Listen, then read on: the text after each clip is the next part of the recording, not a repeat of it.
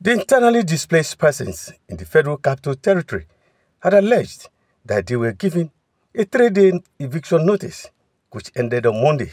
They said the order came from the FCT Commissioner of Police. And the FCT Commissioner of Police has no constitutional power to order IDPs out of Abuja. You are telling us that we should just leave this place. Where are we going? Our villages are not safe. This led to the protest by the internally displaced persons in Durumi to the office of the Minister of the Federal Capital Territory, Nyesom Wike, on Monday. Some of the IDPs, however, said the issue of demolition has been resolved and that the discussions are ongoing on ways to address the challenges of IDPs in the Federal Capital Territory. Led the ground for discussions.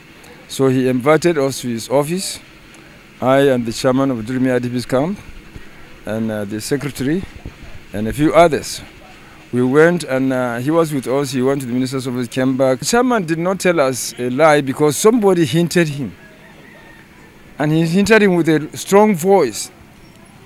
I mean to have heard it earlier, about a week earlier, that they have given them 1 month to evacuate, to make sure the all the IDPs in Abuja are gone.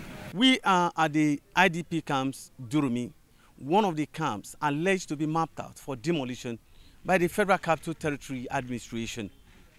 The deadline for the alleged demolition ended on Monday. But my discussion with the FCT Commissioner of Police this morning revealed that there was such plan on the ground, considering the risk the presence of the IDPs caused on the peace of the FCT.